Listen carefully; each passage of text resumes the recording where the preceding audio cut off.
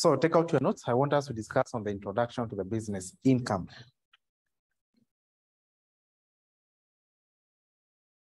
I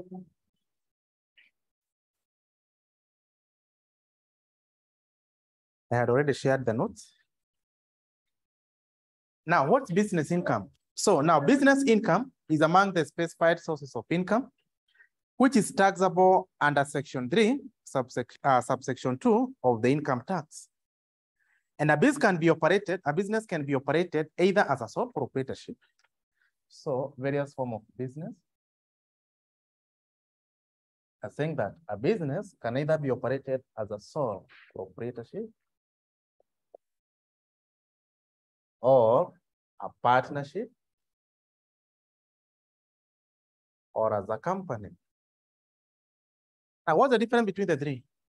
Now, for sole proprietorship and partnership, there is no separate legal identity or there is no separate taxable capacity from the owners, that's the sole proprietor or the partners.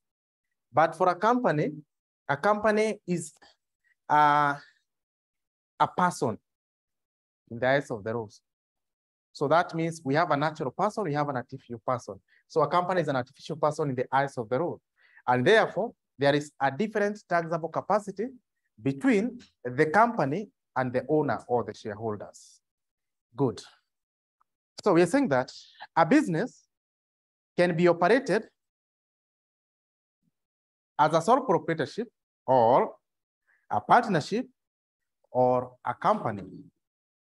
Good. Now, what are some of the factors to consider when evaluating whether a business is the nature of trade? How can you know that these are business going on? So what are some of the factors to consider? Now, the major objective of a business is to make profit. So number one, you look at the profit motive. If the entity has a profit motive or the major objective is to make profit, so that means the business going on. So number one, we're looking at the factors to consider in evaluating whether a business is in the nature of trade or not. So number one, we're saying that is the profit motive. Then number two, you look at the nature of asset acquired. Nature of asset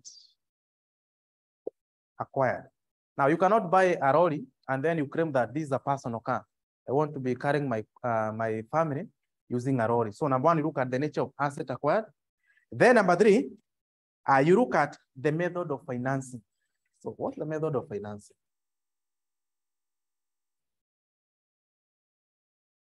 Yeah, are you using the borrowings? Are you using the savings? So you cannot carry on a business which is not profit oriented. And in this case, you are taking a loan. Where will you get the amount to finance the loan, to pay the interest? So you look at the method of financing. Number four is the mode of asset acquisition. Yeah, is it a normal purchase or is it a lease?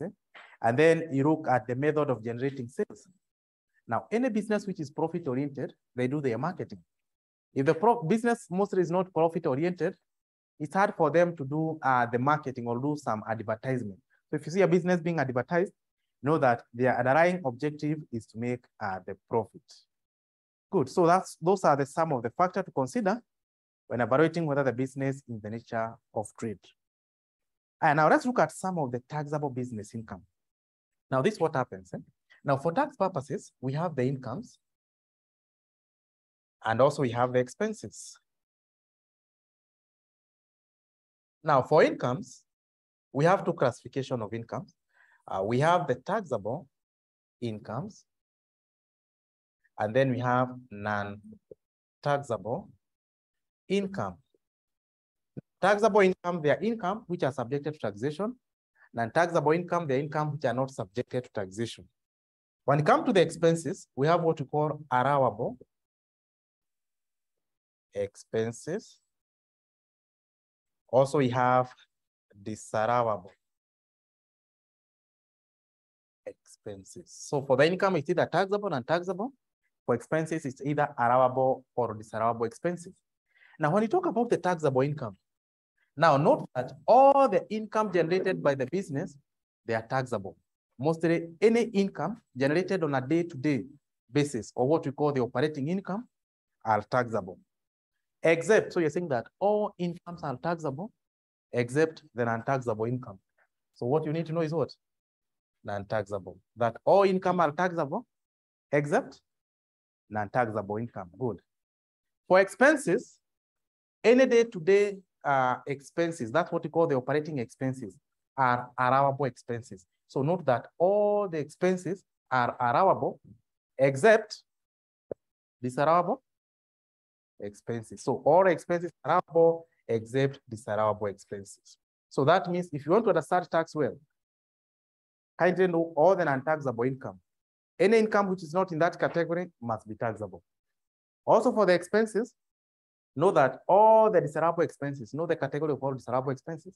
So any expenses that not fall under that, that means it's allowable expense. So now let's look at some of the taxable business income. Taxable business income. But there is something I've said that all income are what? Taxable, except what? Non-taxable income. So kwa hivyo, let's look at non-taxable income. Leave the taxable income. Now let's go to the non-taxable income. Non-taxable income. Now, when you talk about taxable and non-taxable, let me take you back to financial reporting. Now, how do you determine the profit? Profit is all about the income minus the expenses. Now, for tax purposes, if you want to get what we call the taxable profit, you'll take the taxable incomes, then you deduct not just expenses, but you just deduct the allowable expenses. Now, what are those allowable expenses? Now, allowable expenses are those expenses that reduce your tax liability. Right together, because the more allowable expense you have, the lower the profit, right? The lower the profit, the lower the tax. Right together. Yeah. So allowable expenses, they are those expenses which will be allowed for tax purposes.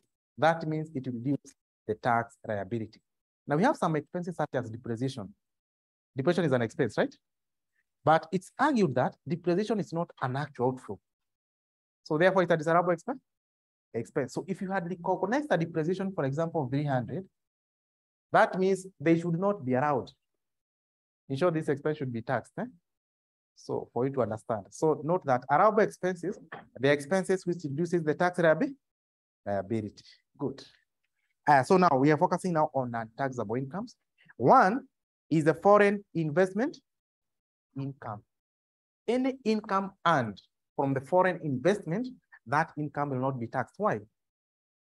Because that income is deemed to have already been taxed at the point of origin. Are you together? What about the foreign exchange gains? Now, foreign exchange gain, that one is not a foreign income. Are you together? That's an income by the virtue of exchanging the currencies. So that one is an operating income. But foreign investment income is an untaxable income. Number two, we have reduction in general provision for bad debt. Yeah, we know very well that an increase in provision is an expense. A reduction in a provision is a what? Is an income. So that reduction in a provision is not taxable income. Also, you have what? Unrealized profit. Yes, there's profit you expect, but we have not yet realized. So that profit will not be taxed until the income has been realized. Also, you have the capital gain on the sale of asset. Now, that's what we call it's an operating income. If the company sells its motor vehicle, assume the carrying amount was 2 million, but they sold it at 2.1. So that means there was a gain of how much? 100. Now, this 100 is what we call the capital gain. Now, this income will not be taxable. Right together, because it's not an operating income. Do you know what's an operating income? Now, operating income, they are income from day-to-day operation. For example, in a bank, what are the operating incomes? The interest income. Are you together? An insurance company, premiums. KCE college fees. That's what we call an operating income. What if we decide to sell some chairs and then we sell them at a gain? You see, that one is not our main core. Are you together? So any profit emanated from the disposal of those assets will not be taxable. So that's what saying the capital gain on disposal of assets. Number 5, additional capital introduced. If you inject more capital, for example, 3 million, you see in your bank account, it will be reflected as on the debit side. So that income will not be taxed. Also, dividend income, where the entity has at least 12.5% of the equity ownership. So where a company controls another company or has shares to an equivalent to at least 12.5% of the ownership, that dividend will not be taxed. So, because remember, dividend attract what we call the withholding tax. Withholding tax. Good. Then number 7, interest income from post bank.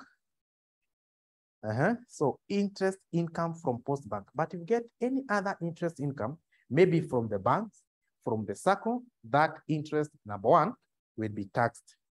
But in case it's an interest income from the post bank, it will not be taxed. Another one, interest from the government infrastructural bond with a maturity period of more than 2 years. And actually, nowadays, all the government bond, the maturity period is more, infrastructural bond, the maturity period is more than 2 years. So that means if you invest in a government infrastructure bond with a maturity period of maybe from 2 years, 3 years, 4 years, 5 years, any interest earned will not be taxed. Good. Number 9, insurance compensation for non-current asset. If you had an asset which was involved in an accident, and then you received some compensation, now that amount will not be taxed. But in case it's an insurance compensation in relation to loss of stock, remember, it's a current asset, right? In case some stock were destroyed, then you are compensated by the insurance company, that amount will be taxed. But in case it was insurance compensation in relation to non-current asset, will not be taxed. Good. And then number 10, inheritance and what? Dowry. That's on an individual what? Yeah, on an individual basis. Can you go through them again? Just go through in the non-taxable income.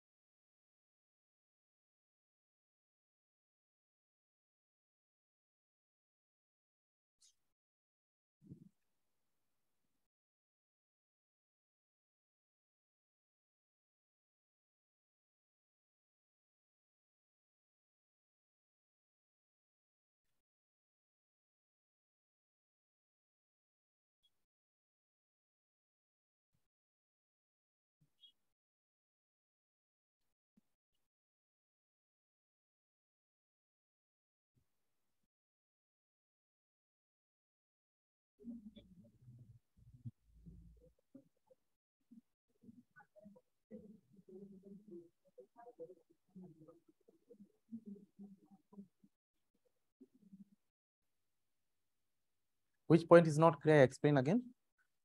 So let's summarize them. Actually, the key that should be at your fingertips. Number 1 is the foreign income investment. And you take that one. Just take that. Let's go to number 3. Number 2. Unrealized profit. Also take that. Unrealized profit. Another one, number 4. Capital gain on sale of asset. Also take that one. Number 6, dividend incomes. Also take that. Dividend income.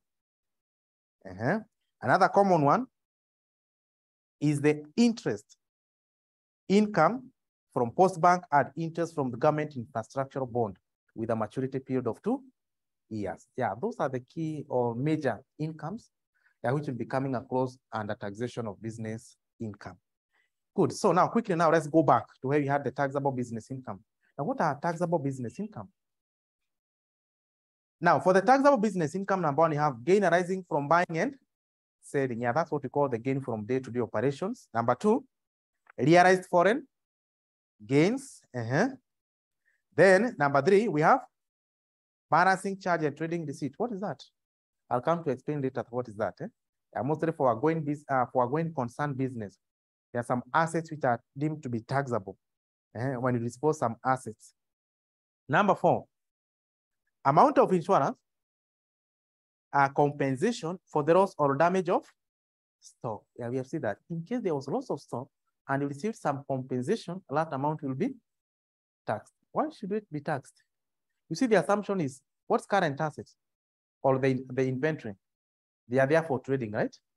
So that means if they were destroyed and you are compensated, it's like you sold to the insurance company and the insurance company paid you back. Are you together? That's why it's treated as a what? As a taxable income. Because it was destroyed, you have been compensated. It's like selling the stock and receiving, selling the inventory and receiving the amount.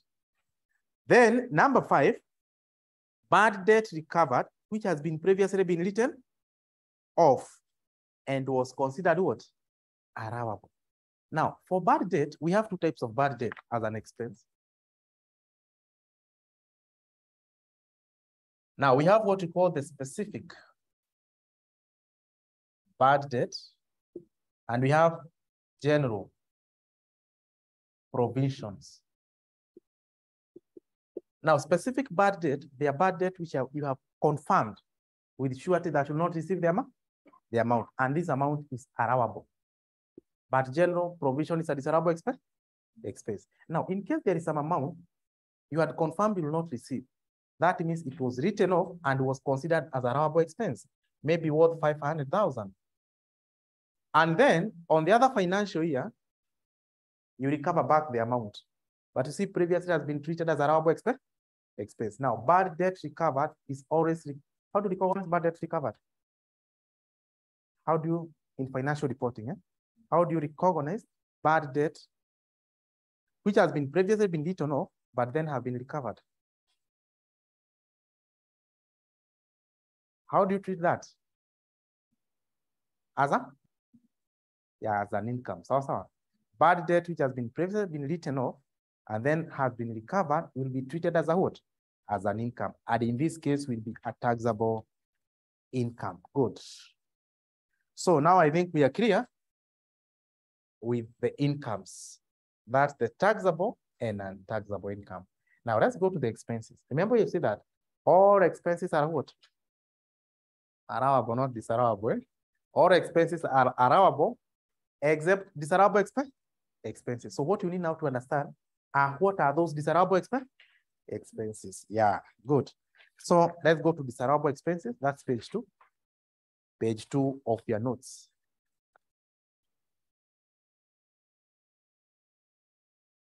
Disallowable expenses. Now, the expenses not only or exclusively incurred in day-to-day income generation. Can you understand that? Day-to-day. In short, they are not operating expenses. Any expense which is not operating expense will be regarded as a disallowable expense. And what are those expenses? They include, number 1, capital expenditure on acquisition of non-current. Yeah, during the year, the company acquired some furniture, fitting, or a motor vehicle. Now that one is an outflow. It's not an expense. An expense. Or how do you do that? If the company acquires a motor vehicle, number 1, you debit the asset account, right? Then you credit the bank account. Now it goes to the income statement. Are you together? But expenses now relating to that motor vehicle is what you treat them as an expense. As an expense, yeah, such as fuel and maintenance expenses. So one of the disallowable expenses is the capital expenditure on acquisition of non-current assets. Now, non-current assets will only qualify for what we call the capital allowances or wear and tear. Good. Number 2, personal and private expenses. Yes. For a business, any expenses that does not relate to the business, maybe by the sole proprietor or the partners or the directors. Now that expense, if it does not relate to profit generation in the company, is regarded as a private expense. And private expenses are disallowable expense. Good. Number 3, depreciation, impairment, also provision, as well as non-cash what? Expenses. Yeah, all depreciation, amortization, impairment is just a provision. So therefore they will be disallowed. So what will be allowed on an asset is what we call the capital allowance or investment allowance or wear and tear. Good. Number 4, general provision for bad debt. But in bracket I've written that for specific what? Yeah, we have said that Specific bad debt are allowable expenses, but general provision is a disallowable what? Expense. Good. Number 5 is what? All provision. Now, provision is not an actual outflow. It's money setting aside for future uncertainty, such as provision for doubtful debts, provision for cases in the future. So all those provisions are disallowable expenses. Number 6, tax-related expenses, such as tax penalty, tax interest, all that, VAT, etc.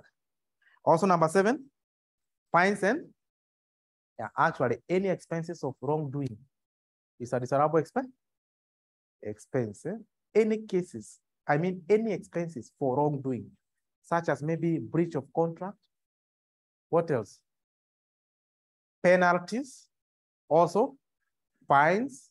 And we have some expenses of the company, maybe by the director. Company na mulipianga, sawa sawa. Now, for example, you have an office, I mean the company motor vehicle. And then you are charged some fines, maybe due to traffic offense. So the company will pay, It's not a personal asset, it's a company asset. So now that expense, how will you treat it? Is it allowable or disallowable expense? Yeah, disallowable. We have said that all expense of wrongdoings are disallowable expense. But will you disclose that? As an accountant, we just say motor vehicle expense. Expenses. Lakini tukikuja kujua ilikuwa ya fines, you also need to disclose because that one should be disallowable expense. But as an accountant, how will you recognize it? Motor vehicle expense? Yeah, motor vehicle expenses. Number 8, capital repairs, including the cost of extension. And now when you talk about the capital repair, for example, you have a motor vehicle, repair costs are allowable expenses. Are we together? Repair costs because they are recurrent. What about replacement of an engine? Do you do it often? No. Now that's what we call a capital repair. A capital repair. So a capital repair becomes a disallowable what? Expense. And a capital repair qualifies for wear and tear. Good. And then number 9, legal fees and other professional fees of capital.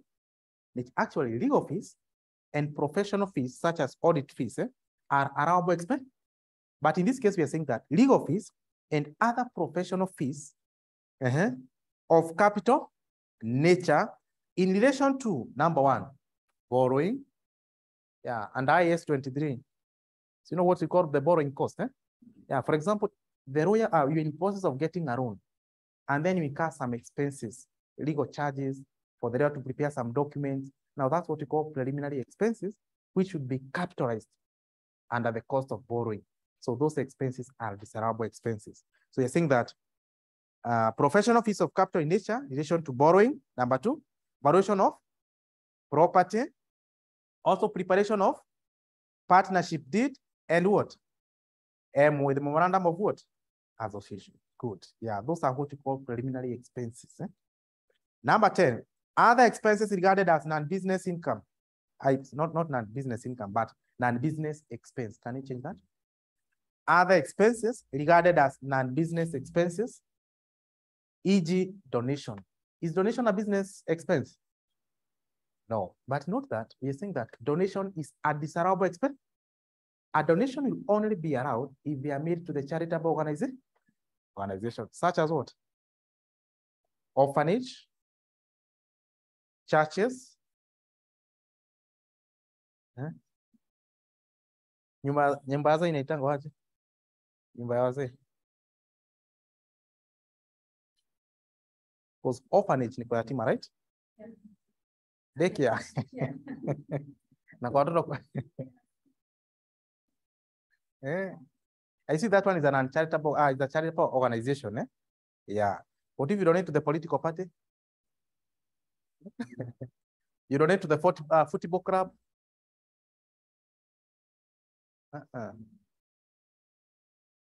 So now those are some of the disallowable expenses. So note that all the other expenses which does not fall under that category, they are what? Allowable expenses. So disallowable expenses. So I'm giving you 2 minutes. Can you go through that? Only desirable expenses.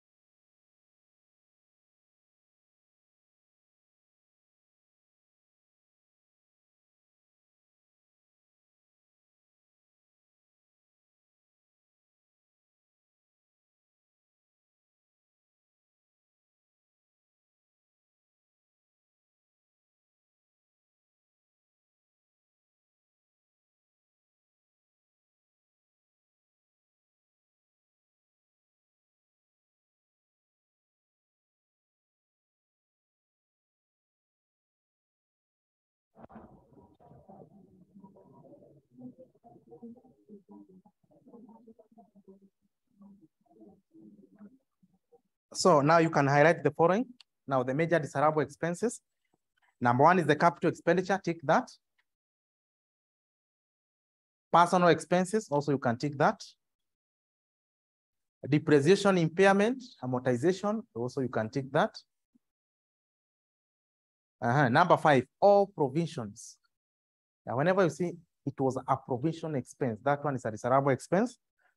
Let's go to, yeah, actually those are enough. You see that capital expenditure, personal expenses, depreciation, all provision. Also number 6, all tax-related expenses. Tax-related expenses. Good. So now we can go back now, we look at what are some of now allowable expenses. Yeah. What does allowable expenses relate to? Allowable expenses.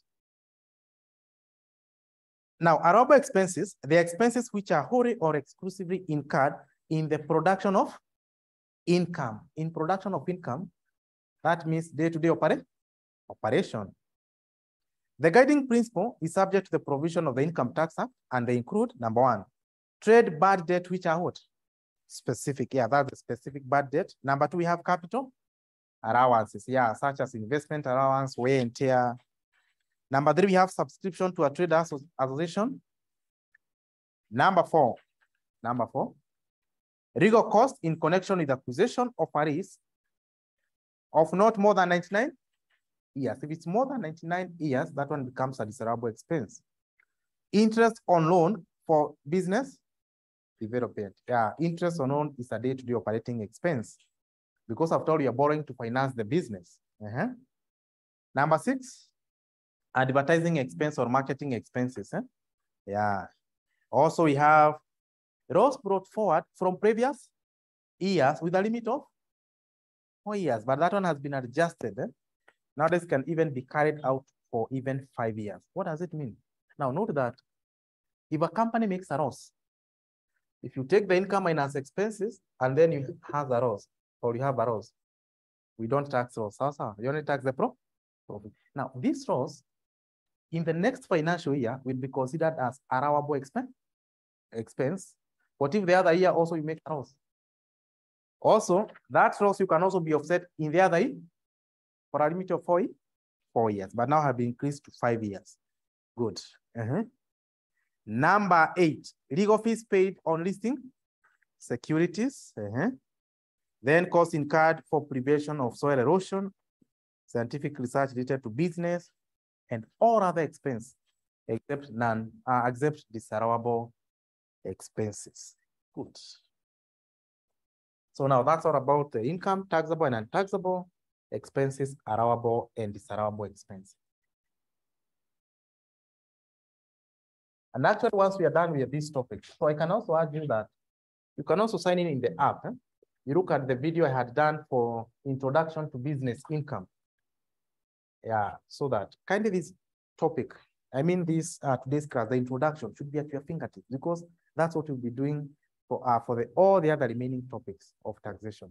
So now let's look at specified sources of income.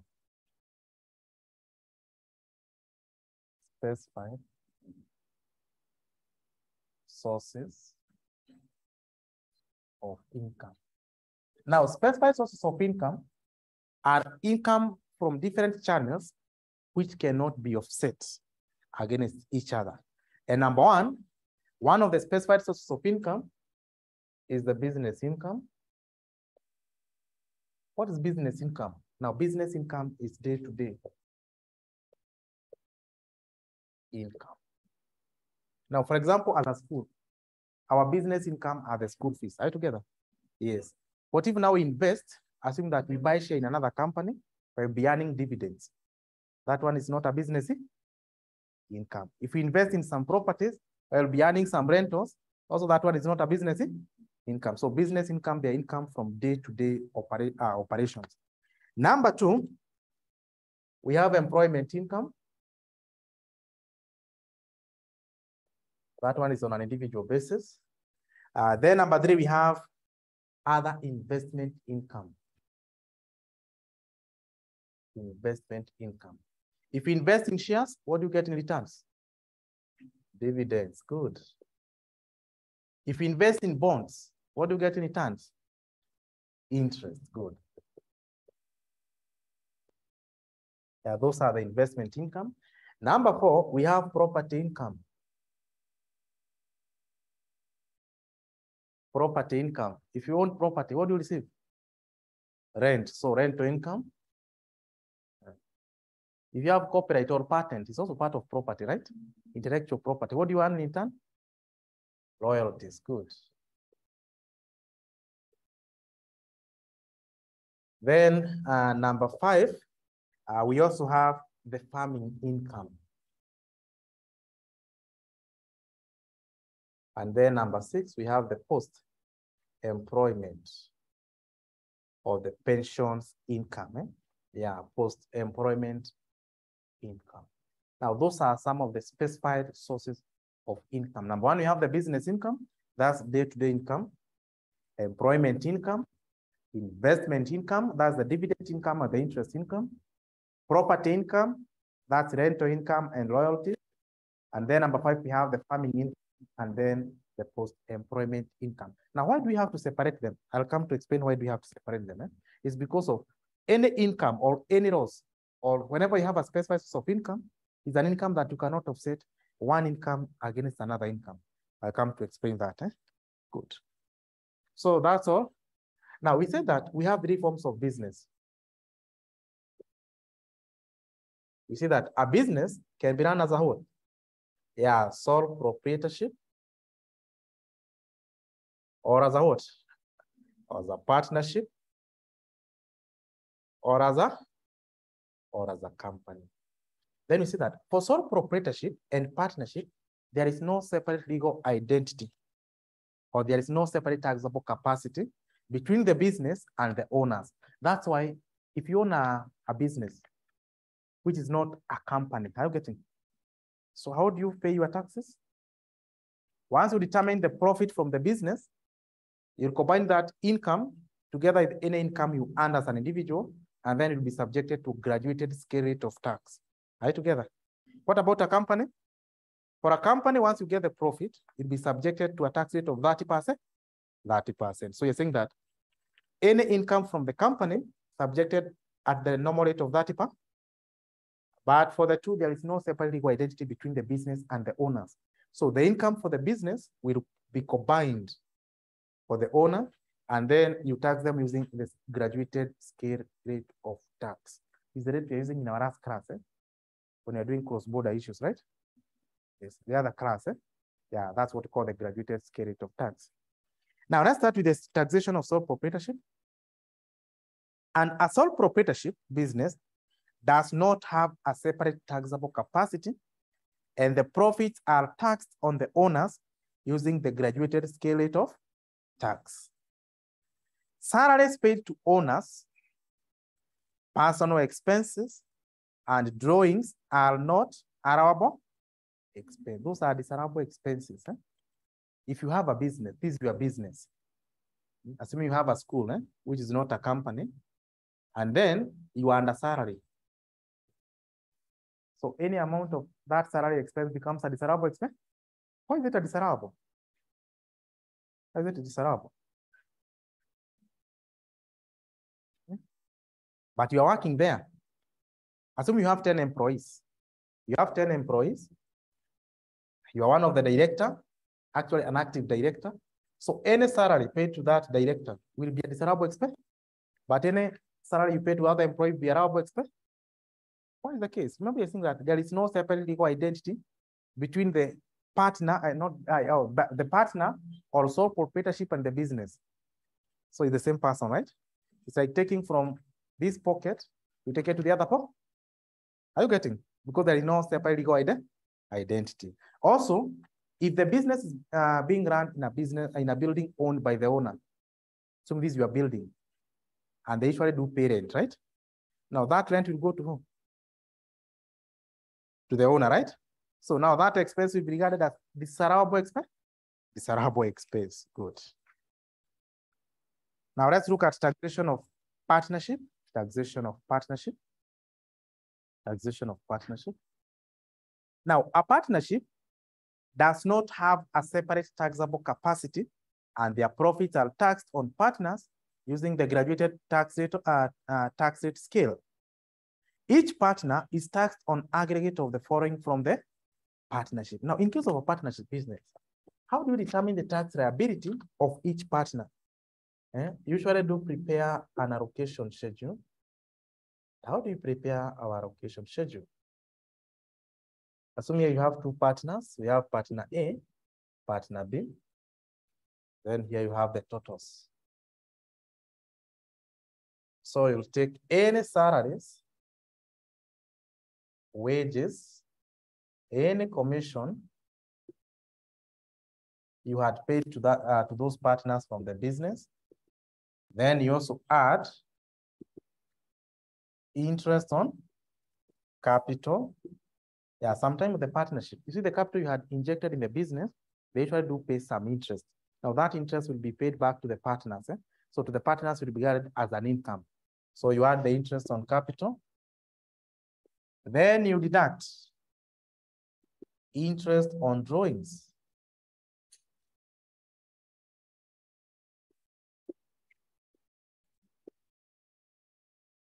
Now, once you do that, now that's how now you get a profit or loss share. It can either be a profit, it can either be a loss. How do you determine that it's a profit or loss? Come show you how to determine that. And that's how you get your taxable profit.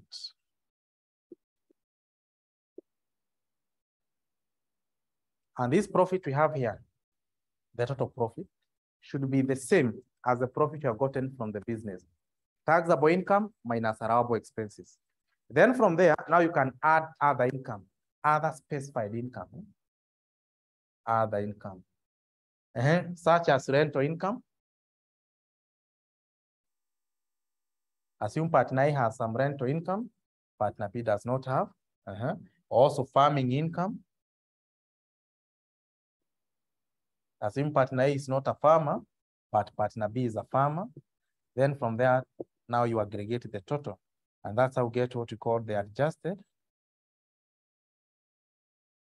taxable income. So first of all, you determine the taxable profit from the business. And then for each partner, now you can also aggregate any other income earned by that partner during that financial year. Good. Lastly, now let's look at taxation of corporation or companies. Taxation of corporation or companies.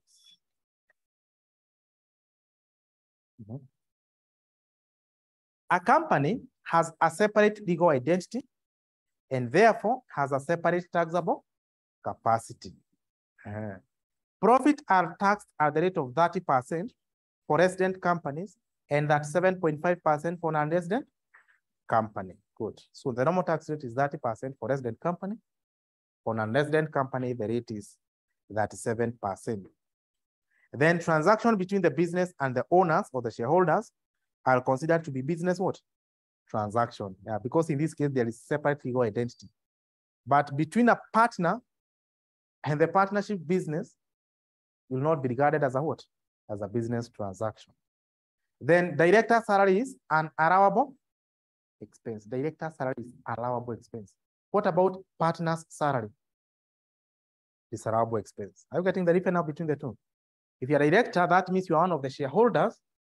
Any salary you get is allowable because there is separate legal identity between the director and the company.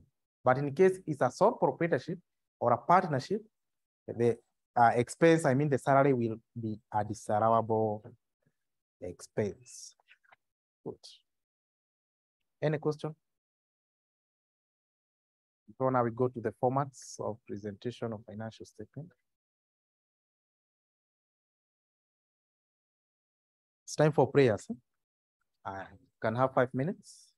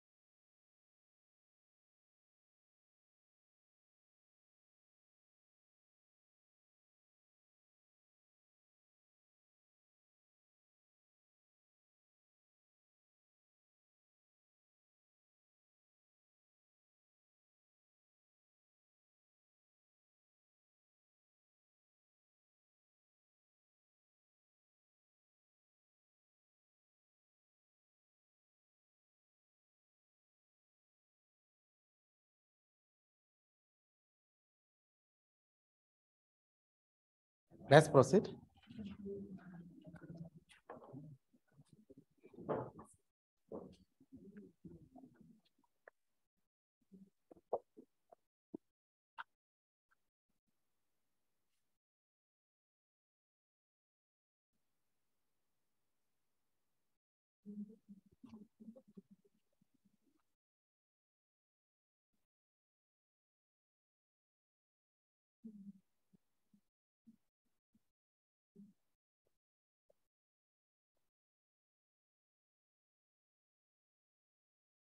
So now let's look at the format of determination of taxable income. Now, in determining the taxable income for the period, the following two formats are adopted. So we have two formats, depending whether it's a complete or incomplete record. So number one, in case of complete, incomplete record, case of incomplete record. Now, whenever you're given an incomplete record, this means it's upon you now to prepare it from scratch, the income statement. So when preparing the income statement, if it's a normal merchandise or general merchandise, you take the sales, then you raise the normal cost of sale, and that's how you get the gross profit. Once you get the profit, now you can add other operating incomes. So you add other operating incomes, not all the incomes, but other operating incomes. Then you deduct allowable expenses. For deducting the expenses, only the allowable expenses will deduct. And what you get here is our taxable profit. Now, this taxable profit is now what we call the business income. Now, once you get the business income, now you can add other specified sources of income. Other specified sources of income, such as rental income, interest income, royalties. You add all that. Now, what you get here is our adjusted taxable profit. As simple as that. So you take the sales, there's the cost of sale to get the gross profit. Then you can add any of the other operating income. Then you deduct allowable expenses to get the taxable profit. Or alternatively, now this one is a normal merchandise. What if the company offers services? Okay? For example, a bank. As a bank report sales or insurance company, they're offering services. Yeah, so in case of those services, so just take the taxable incomes and you deduct allowable expenses, as simple as that. You just need to know what are their major operating income, what are their operating expenses, their allowable expenses, and that's how you get now the taxable profits. Now, once you get the taxable profit, now you can add other specified sources of income.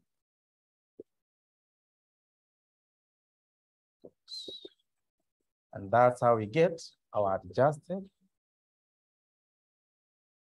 income.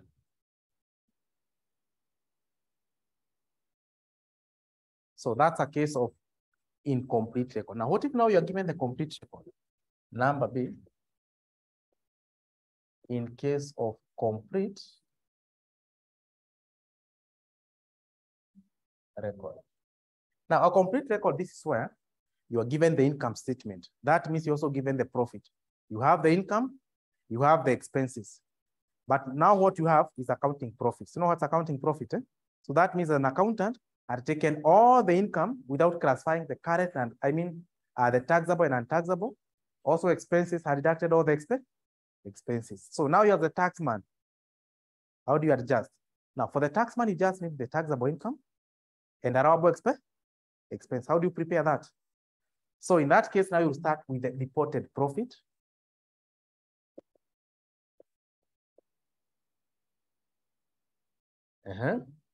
So sasa unaanza huku panda. Then of the expenses he had deducted, we have some expenses which he was not supposed to deduct. Are you together? Now that's what we call disallowable expense. He had deducted, what do? You add them back. So you add back disallowable expenses. Once you add back disallowable expenses, then you raise allowable expenses never deducted. You raise allowable expenses never deducted. And this one usually is just the capital allowances or the wear and tear. So that's wear and tear, you deduct that. Also you deduct, when you're determining the income, you had included all the income, but you have some income which are not supposed to be taxed. So you eliminate them because they're already included in the total profit. So you also deduct non-taxable incomes.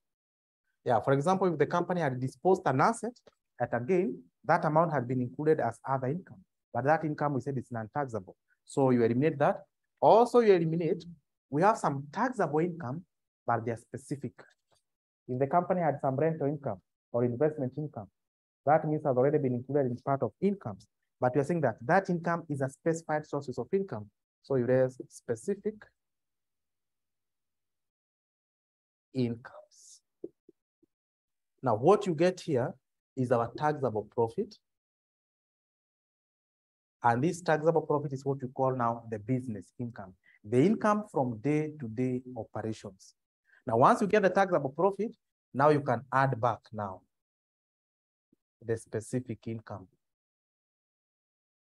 You add back this specific income.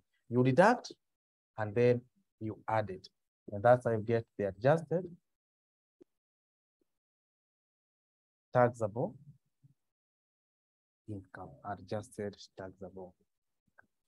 Now, why do we have to deduct and then add back? Because we see that you cannot offset one source of income against another income. Now, this is what I mean. For example, from the business income, day-to-day operations, you are generating, and then there was rental income, an amount of 2 million. Then you also have farming income, a loss of 1,000. So give me the total taxable income. How much is that? This one you don't require a calculator. How much is that? Good. 8? Is that 8,000? Yes, the teacher is always right. I know you're trying to confirm. Now, let me repeat my point. I'm trying to say that you cannot offset one source of income against another source of it. So what happens? Business income is a specified source of income. Rental income is among the investment or the property income. Farming income is a specified source of income. For tax purposes, from business, that's okay. From rental income, it's okay. Now, farming income, ilikuwa raw, sawa. So hiyo ataku-exempt, hiyo ata-access, sawa. So in this case, they only access 6 and 2. So that means the taxable income will be 8. Now, assuming from the business, you made a loss of 9 million. That's the business income. But from rental income, you had made a profit of 100,000. And in this case, KRA, you see, if you set off, that means you'll end up still with a negative, right?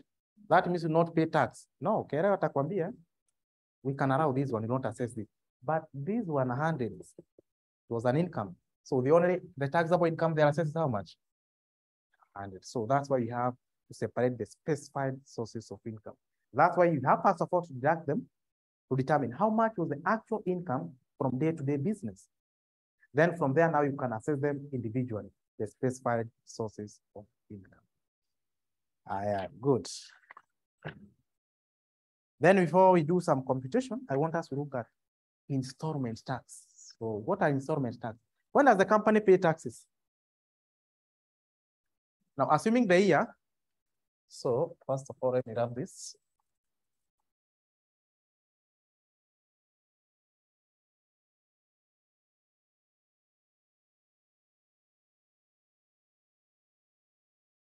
Now, according to understanding,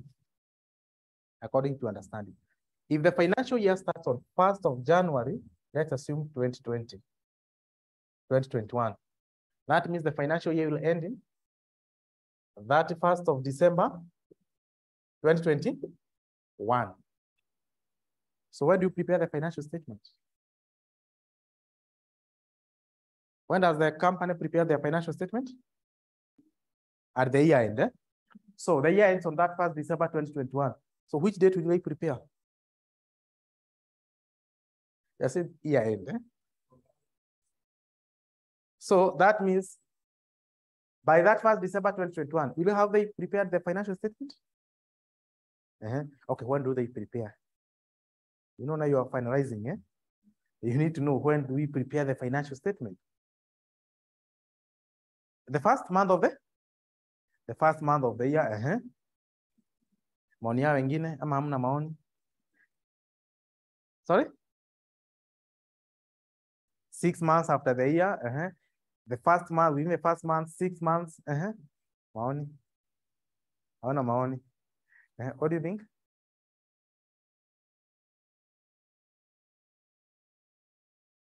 Next year, between 1st of January and the 6th month, Yeah, actually, what happens? Once the year ends, that's not when you prepare the financial statement. So, but yes, you're given 6 months. But mostly what happens as a company, once the year ends, you need to hold an AGM, right? And you hold an AGM, you know, say, how do you atalipwa dividend ya ngapi? So that means, yes, you're given 6 months, but most of the company, they need to prepare within the first 3 months. You prepare the financial statement, they get audited, then you call for an AGM. So, before now, the financial statement are authorized for issue. So that means once you prepare the financial statement after the year has ended, that's when you determine how much was the profit for the year. Assuming that once the year ends, let's assume now you'll determine the taxable profit maybe on February, and realize that you had made a profit of 10 million. Tax rate is 30%. 30% of 10 million is how much? 3 million. When did you pay this 3 million? So now my question is, when do the company pay the taxes? The tax liability for the financial year ended 2021 was 10 million. I mean, the tax liability was 3 million. When do you pay that tax? The next year.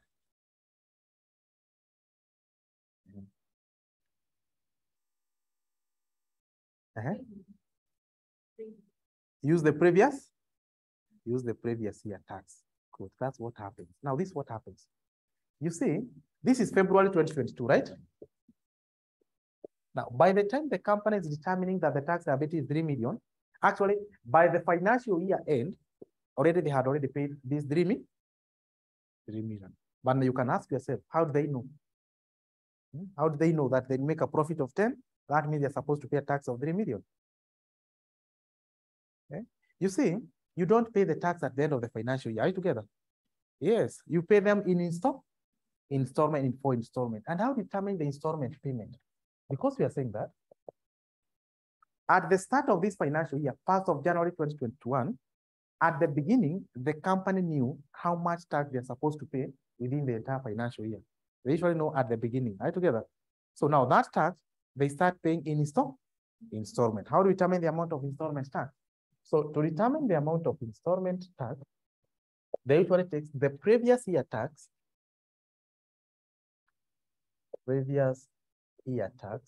then you multiply by 110 That's the mentality of KRI. That if last year you had paid 10 million, this year your tax liability should increase by 10%. So take the previous year tax, they multiply by 110. Now what they get, so already now the company knows that at the beginning of this year, within the year, they'll pay that tax. So how do they pay? They distribute into 4 installments. So it will be paid on or before the 20th of number 1, the 4th month, number 2, the 6th month, number 3, 9th month, and number 4, 12th month. So that is April, June, September, and December. So here they pay 25%, 25%, 25%, 25%. Right together. So that means by the financial year, they had already paid the total tax. Then once they prepare the financial statement, that's when they determine how much was the actual tax liability. Now, assuming that during that financial year, they had already paid 2.5. But based on the profit for the year, the actual tax liability is how much? 3 million. That's how now they determine there is a balance they need to pay. And that's why you have what you call the current tax liability.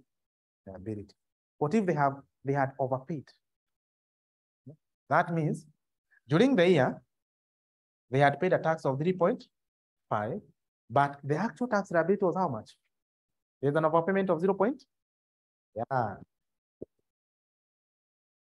At the beginning of the year, that one will be recognized as what? That's what we call the current tax asset, right together?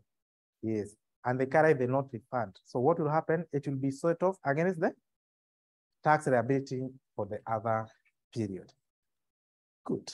So I think I've explained that. So we take a 1-minute break, then we do taxation of banks. And so that's all about the introduction of business income. So you can watch those videos in our app. It's well explained.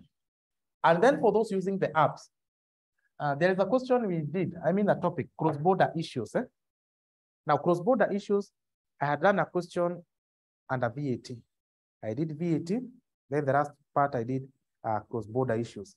But since the rate has changed, we have another video, of which some videos will be uploaded next week. Actually, most of the videos of taxation, for those who are relying just with videos, because the rates has changed.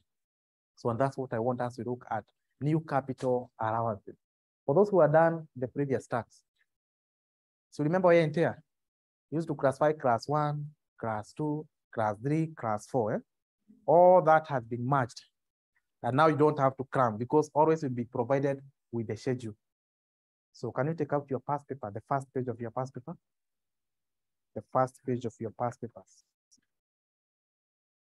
You can either use for August 2022 or for April 2022.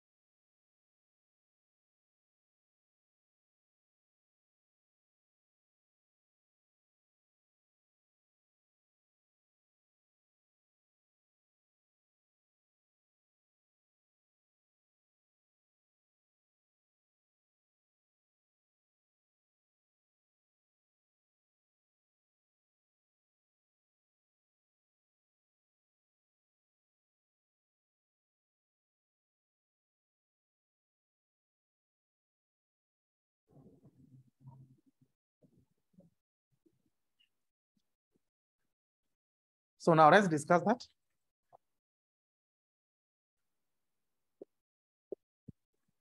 That's investment allowances.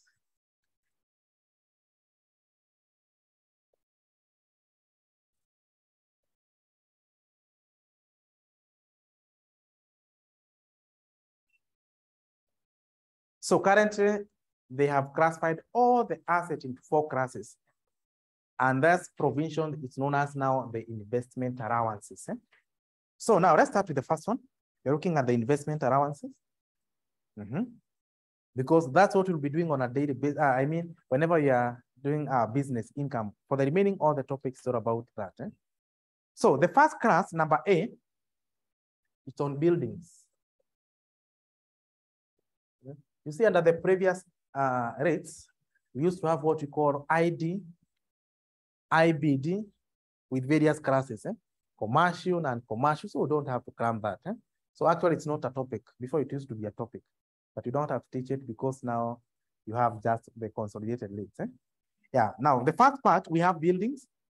Hotel building, now we look at the rate of investment. It will be 50% for the first year of use. Then 25%, angalia hapo juu.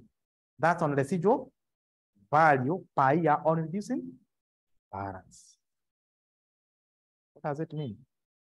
Hotel building, also the first, second bullet, we have building used to manufacture. That's what we call the manufacturing building.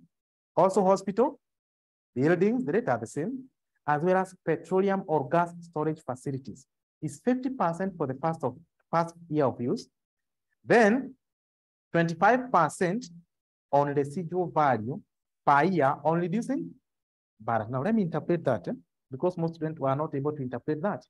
Now assuming you have 3 financial year, year 1, year 2, year 3. Then you constructed maybe a school or maybe a manufacturing plant worth 20 million. So how will you claim the capital investment? First year, you'll take 50% of 20 million. That means you'll claim an investment allowance an amount of 10. Then from year 2, year 3, year 4, year 5, the rate will be 25% reducing balance, residual value. How much the residual value? So you take 20 million, you minus 10. So the residual value is how much? 10 million. So how much will be that? 2,500. Year 3? You'll take 25%. You see the residual value was 10. You'll take 10, it's on a reducing balance. So you erase 25, what you have already provided for, minus 25. So it will be 25% of 75. That together. So how much is that? 1870. What about year 4? Year 4 now you'll take 25%. You can take 10. First of all, you minus 25. Then you minus 1870. Or you take 10 minus 25, you get 75, right? So you take now 75 minus 18. Yeah. It's based on the written down value. So you know what's net book value? What is net book value? Is the cost minus depreciation.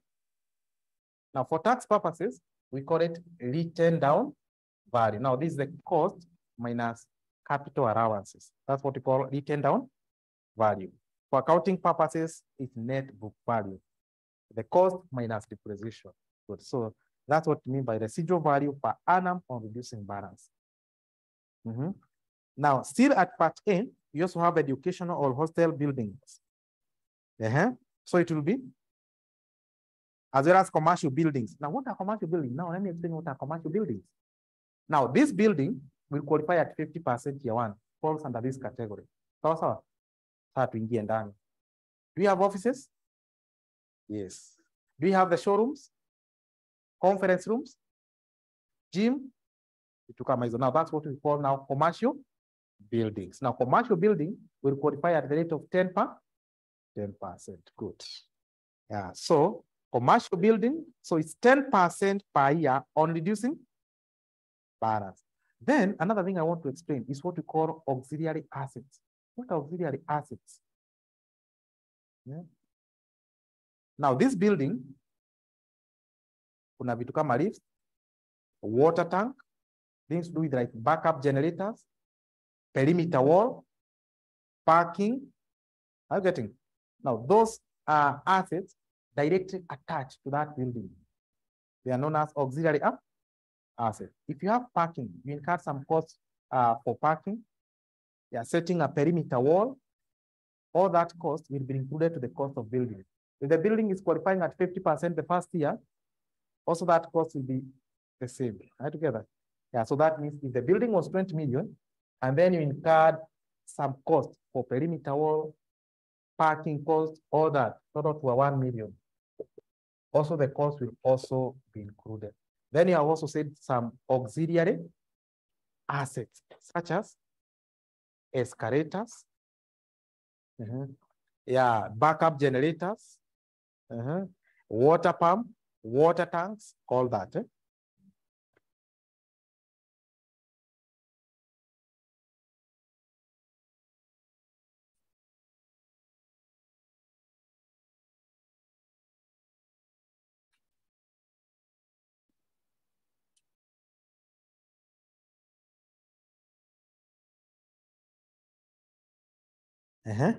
Now let's go to the second part. The second part is machinery.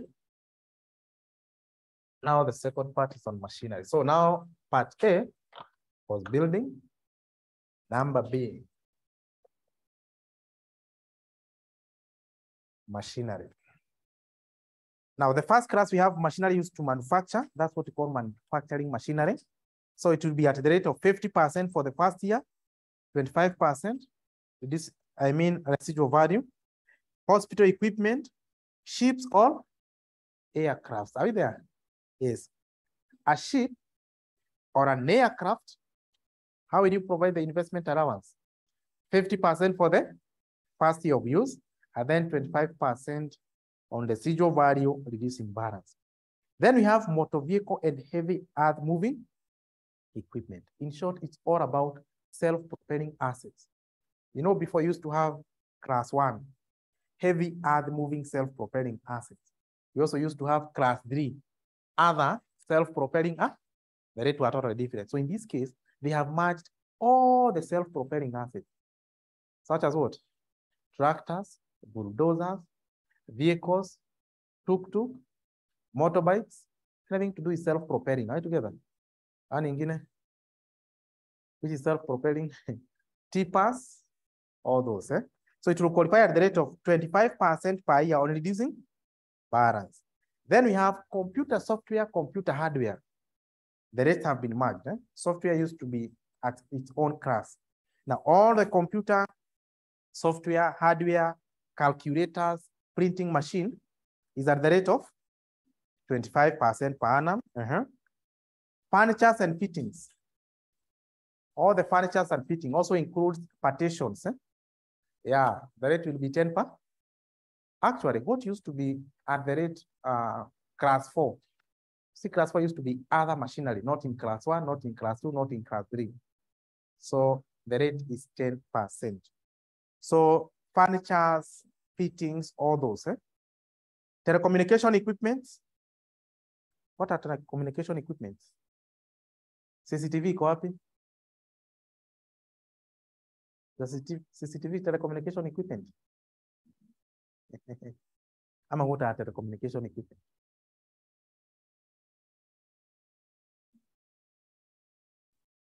That's simple. Hiyo ni assignment. Mbona mjue what are telecommunication equipment? So. Good. Then film equipment used by local producers.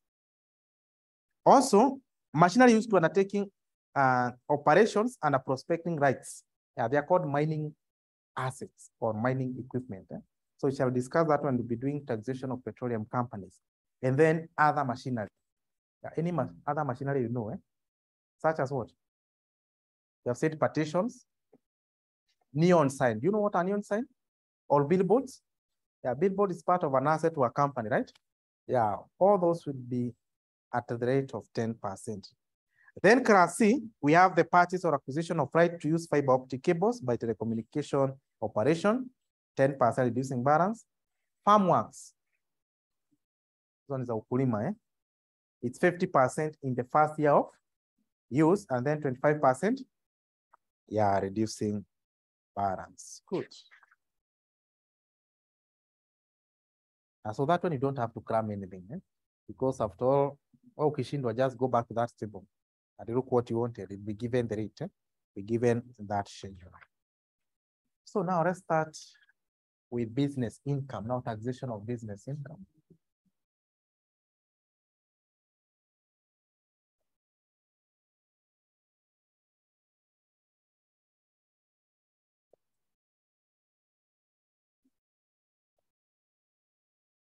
Taxation of business income. We start with banks. Banks. How do the bank operate? What are the major sources of incomes? Are the interest on? Yes, interest on loans. What are their major expense? The opposite. Customer deposit is not an expense, it's a liability. Are you together? Now, liability gives rise to an expense. And that expense is the interest on loans. I mean, interest on customers' deposit. Loan to a bank, it's an asset. Are you together? Because from that loan, they expect some interest income. So it's giving rise to an income. So that means interest on loan is an income. That means loan is an asset to the bank. Also, the major expense are the interest on customer deposit. That means customer deposit is what? It's a liability. Yeah, the bank, they're holding money that does not belong to them, belong to the customer. So therefore becomes a liability. Good. So now let's do that question.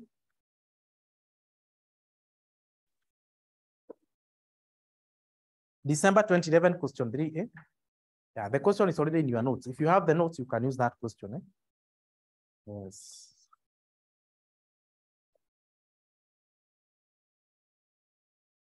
December 2011, question 3A. Yes, I have already written a question for you.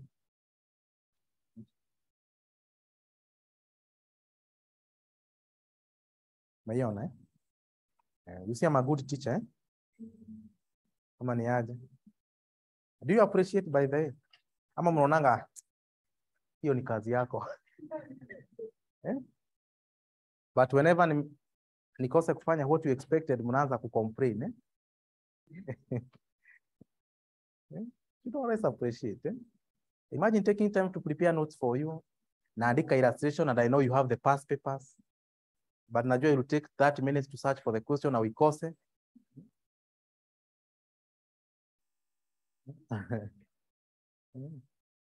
But after all, you're human beings. Kitu mzuri, fanya makosa. Hiyo ndio time. Unaweza kuchat vizuri. So now let's do that question. The following is a statement of comprehensive income for Pesa Commercial Bank Limited for the year ended that 1st of December 2010. We have the incomes, we have the expenses. Now, up to that, is it a complete record or incomplete record? Don't guess.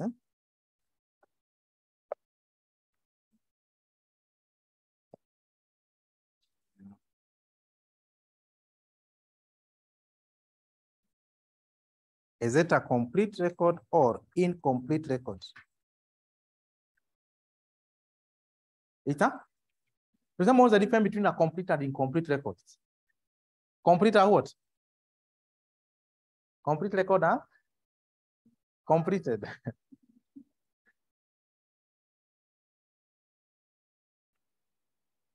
Usiangalie swali sana, haita change, niyo umeona.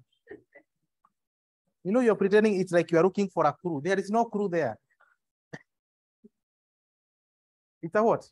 And that's that. We see that a complete record is where you are given the income statement. Are you together? Income, expenses, and the profit. That's what you call a complete record. In complete record, you are just given a trial balance. It's upon you to extract incomes, expenses, assets, liability. So this one is a complete record. You see that in case of a complete record, you start with what? Yeah, you adopt the bottom up, right? You start from the net profit, you add back desirable expenses. Can you go back to the format? Go back to your notes where you had the format. In case of incomplete record, we say that you take the reported profit, then you add back desirable expense. So that means one of your major concerns are desirable expenses. You also add what? You less Allowable expenses never deduct. And that one mostly is the investment allowance or the capital allowance. Number 3, you raise what? Non-taxable income, right? So also in this case, you need to focus on non-taxable income. Also, you raise the specified sources of income. So now let's go step by step. Now let's start with the incomes. Now for incomes, we see that it's either taxable or non-taxable. Interest on loan and advances from customer. Is it taxable or non-taxable? Kuna kitu nimwambia, all incomes are taxable except non-taxable. So we have said that for the bank, their major source of income are the interest, right? So ukiwa na interest, know that it's an operating income. Therefore, it's a taxable. Good. Interest on loan and advances from customer, taxable and taxable. Taxable, adika T, usiandike taxable, just the right T. Loyalty income. No, royalty is a taxable, but it's only that it's among the specified source of income. You said it's taxable, but it's among the specified sources of income. Interest on treasury bills. Adika taxable. In bank, well, ukiwa na interest, unajua is a income, which is taxable, right? It's an operating income. Interest on placement with other banks. Taxable, just right. Fees and commission. That's taxable. See, they usually do charge you for having an account there, right? Yeah, so to the bank is an income, which is a day-to-day income. So it's taxable. Unrealized income from foreign exchange transaction. Non-taxable. Yeah, we see that all unrealized income are non-taxable. Yeah, that's why I told you, can you go and review? All the non-taxable income should be at your fingertips, as well as disallowable expenses. Profit on sale of furniture. Non-taxable. Yeah. I remember explaining that here, that all the capital gain on disposal of the asset are non-taxable, right? NT. Now let's go to the expenses. Now expenses, it's either allowable or disallowable. Now what we need here, you see we are adopting the other method. Net profit, you add back disallowable expense. So in this case, we're only now concerned with the disallowable expense. Number 1, staff cost. That's allowable. That's an operating expense, right? Occupancy expense, allowable. Is only the rent and expensive. Impairment loss on goodwill, it's allowable. Yeah, we said impairment, depreciation, amortization. Depreciation is allowable, right? D. Deposit protection fund contribution. Now, previously that used to be allowable expenses for the bank, but nowadays are disallowable, right? D. Interest on customer deposits, allowable. That's actually their major expense. Are we together? Yeah, it's an operating expense. Interest on deposit from other banks, allowable. Good. Interest on directors' remuneration. Directors are allowable. Are we together? Yes. Audit fees. Now, for audit fees we have for the current year, that is allowable, right? And a provision for previous year, that one is disallowable. Here it last year, and actually it was a provision. Are we together? So that all provision are disallowable expenses. Operating lease expense, that's allowable. Operating lease, instead of buying an asset with lease. So that lease rentals paid are allowable. Loss on disposal of equipment, disallowable. Kazi yetu si kuuza equipment, because we have said that in case we said we sell an equipment at a gain, that gain will not be taxed. Are we together? Therefore, if you sell it at a loss, that loss should not be allowable. So therefore, it's disallowable. Finance cost. The finance cost is the interest on borrowings. Are we together? Interest expense is allowable expense. So that one is allowable. Provision for bad and doubtful debts. Yeah, we see that it's only allowable when it's specific, but general provision is a disallowable expense. So you might be given, we'll be given some more information on that. Provision for interest in suspense. D. Nilimwambia ukiona jina provision, all provision are disallowable. Yes, we have not paid that expense. It's just a provision. So all provision are disallowable. Then we have net profit. Eh? You want to say that it's additional information. Staff cost include, number one, provision for salary increase. Disallowable. Yeah, all provision are disallowable. Pension contributions. Pension contribution. That's allowed. So it's a day-to-day expense, right? Allowable. Staff terminal cost. Staff terminal cost. It's like what we call severance fee, right? The staff terminal cost. Allowable, disallowable. Here than staff. So kumaanisha it's an operating expense. So therefore it's allowable. Provision for staff repairs. Disallowable. It's a provision. Eh? Number two, provision for interest in suspense related to non-performing loan advanced to the executive director. So that one is not applicable. Operating risk expense related to photocopy list from farm dealing in office surprise. Number four, directors remuneration include. Directors remuneration include school fees for the, yes? Sorry? Operating? Okay, they are trying to explain the expense given in the 12 barras. Now, tusema operating, this operating expense, the allowable expense? Expense, yes. The allowable expenses. So, directors remuneration include, number one, school fees for directors' children. That one is, it's a private expense. Expense, yeah. Tunalipia directors for watoto wake shule. That is not a business expense. Grant entertainment allowance. D all R.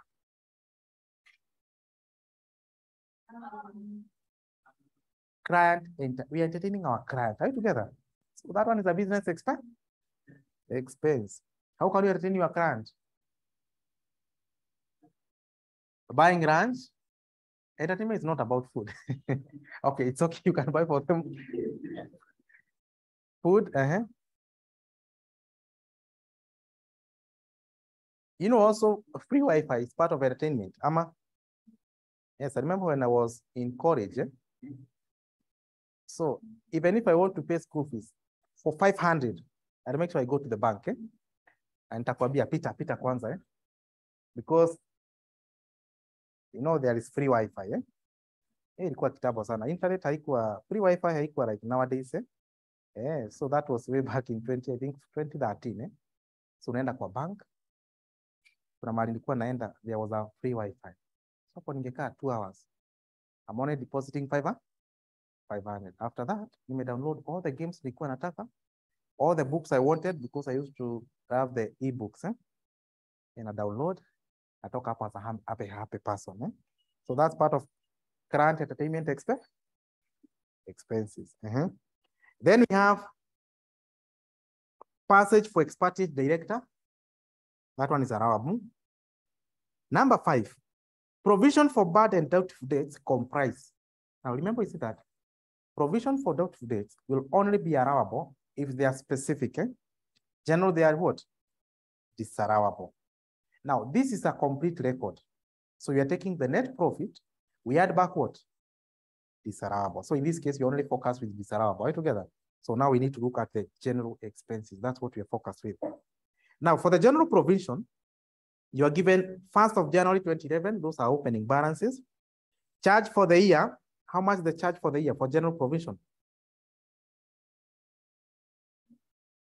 How much is it? Let me repeat again. Now we are looking at general allowance provision. Are you together? We have looked at the 1st January 2010. That's the opening balance. Then charge during the year. How much general? Now that charge for the year is what they took to the income statement and should be treated as a disallowable expense. Now the opening balance, the closing balance, that one does not affect, because after all, you only take the charge for the year. So in that case, can you take 72? Take 72.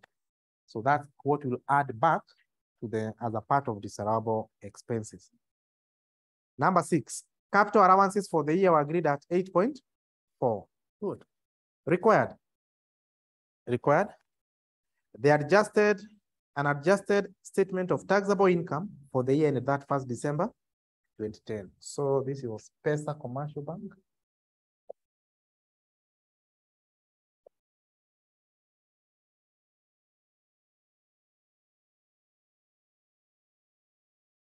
Computation of taxable profit or loss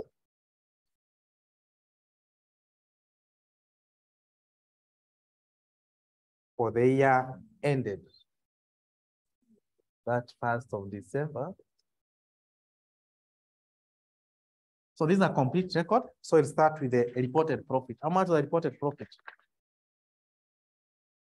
Or the net profit. So it'll start with the net profit. Yeah, we had an amount of, yeah, 213,270. Yeah? Then we add back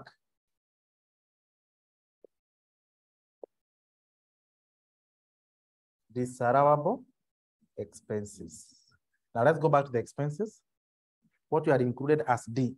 So at the expense, we had staff costs, right? No, staff costs is allowable, right? And you go to number one. Number one, you're told that. Staff costs include. So we had some disallowable expenses. Yes, provision for salary increase. Eh?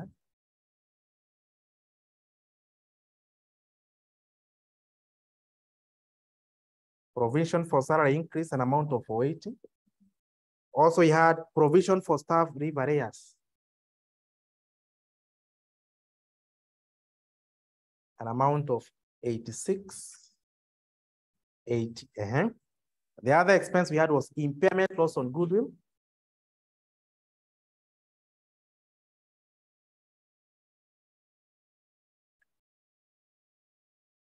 Impairment was an amount of 8,700.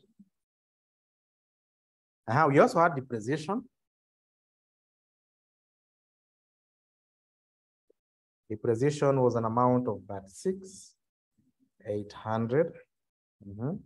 A deposit protection fund contribution.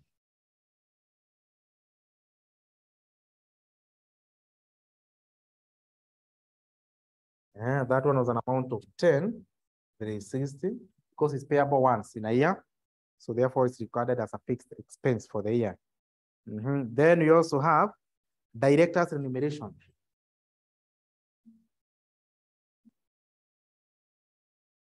Can you go to note number 4? Now, note number 4, you're told that directors' remuneration include school fees for directors' children, an amount of 1,600. Do we have any other? No. Go back to the expenses. We also have audit fees. For the current year is allowable, but we had other provision for previous year. Amount of 400. We also had loss on disposal of equipment.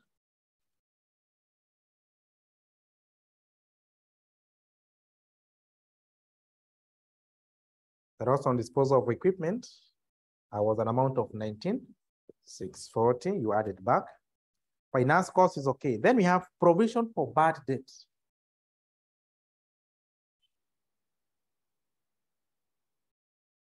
Can you go to note number 5?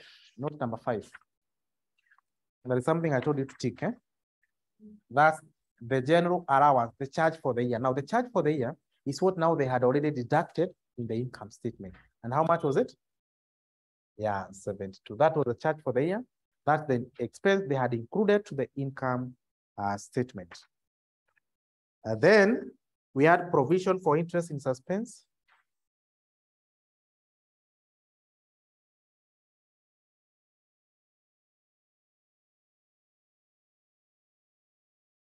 An amount of 20. Is that 2,400?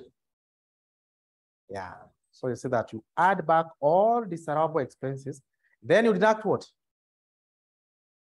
Then you raise allowable expenses never deducted. And which are those allowable expenses? Number one, we have the capital allowances. Can you go to the last note? Now, once you add back all disallowable expenses, now you deduct allowable expenses never deducted, and that's the capital allowances.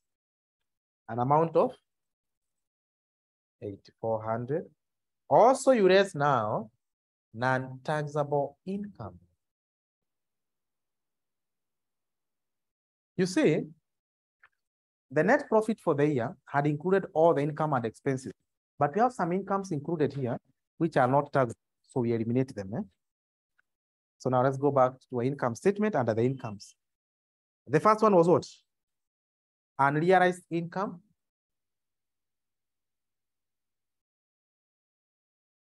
An amount of 93.60. Also, we had the profit on sale of furniture.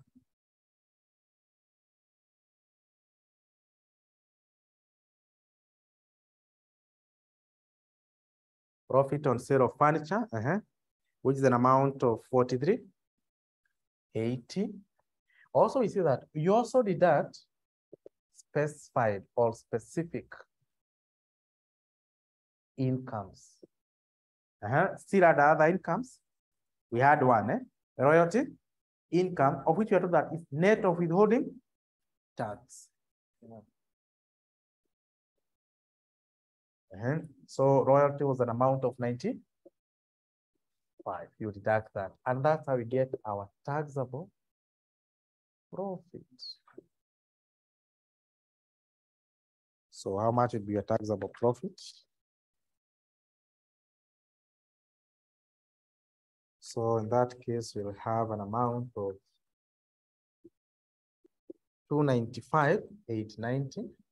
Now, once we have the taxable profit, now this is what we call now the business income, the profit from day-to-day operations.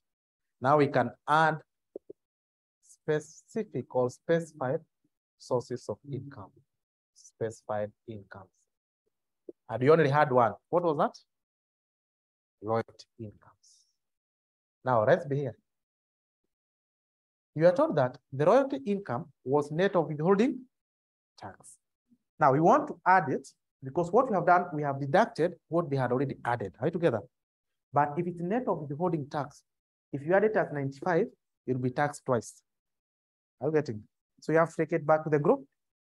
So we take it back to the gross. So it's 95. The withholding rate for royalty is how much? There is something I told you to write.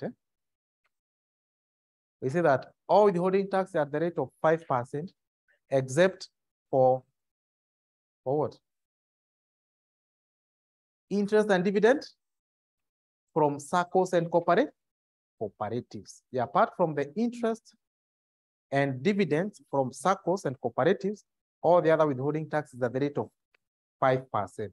So you divide by 0.95. So how much was the gross amount? It was 10,000. That's how you get our adjusted taxable income. And our adjusted taxable income will be an amount of 305,890. That's how we determine the adjusted taxable income. If you're to get the tax liability, you'll just take 30%. How much is this? Of 305,890. They're supposed to pay a tax of how much?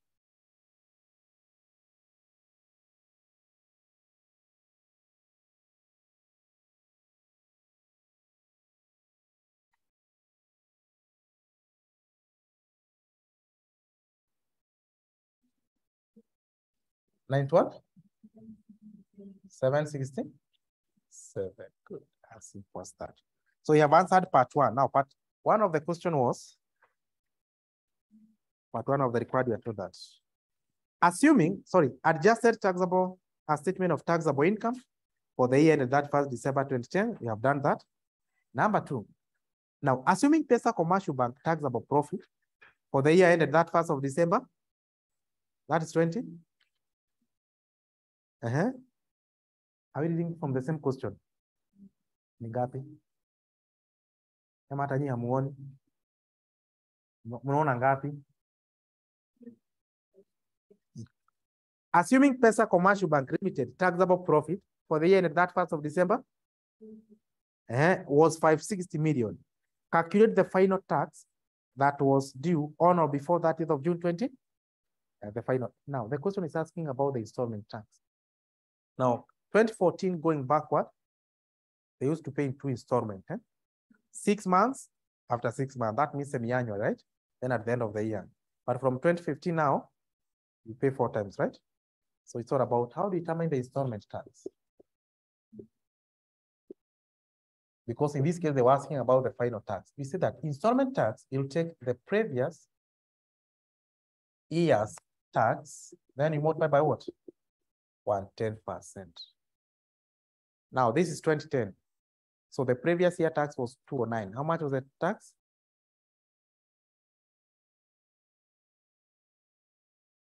Hey, tusikize hapa. Sijui mnaandika nini. Tunasoma part B.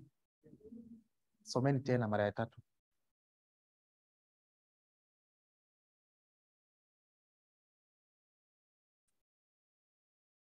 Are we there?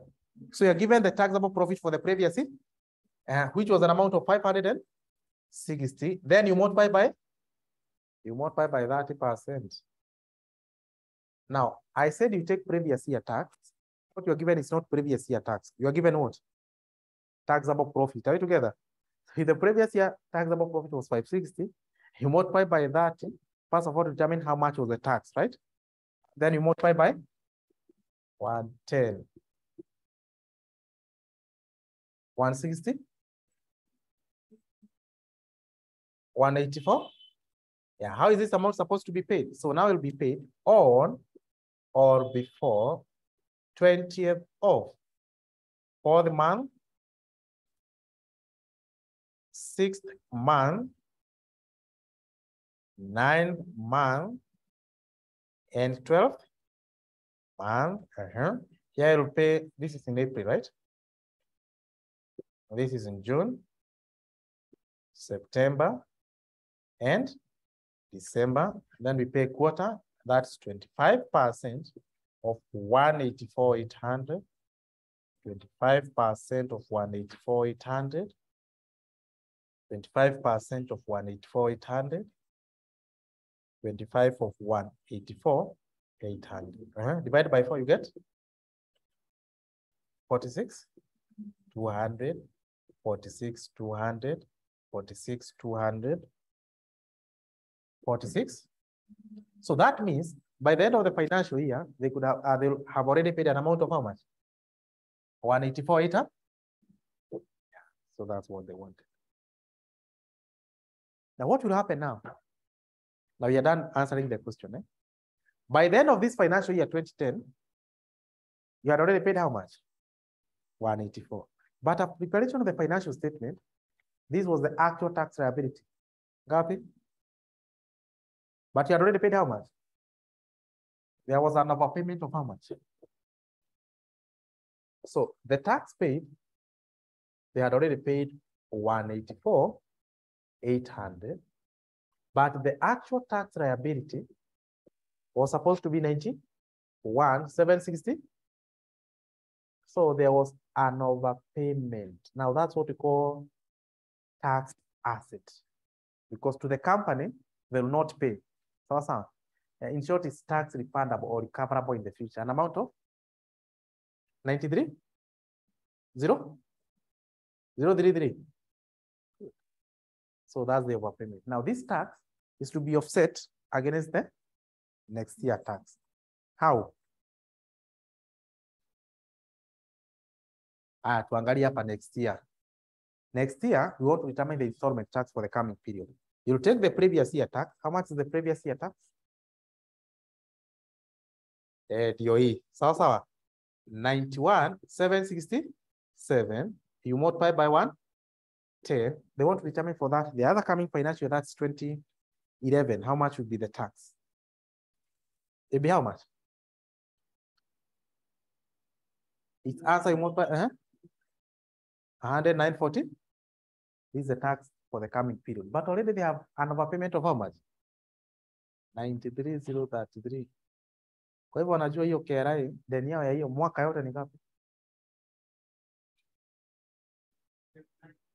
79. So now they'll take 79, 11, they divide by 4, right? 25, 25, 25, 25. Good. So we shall do another question on banks in our next session.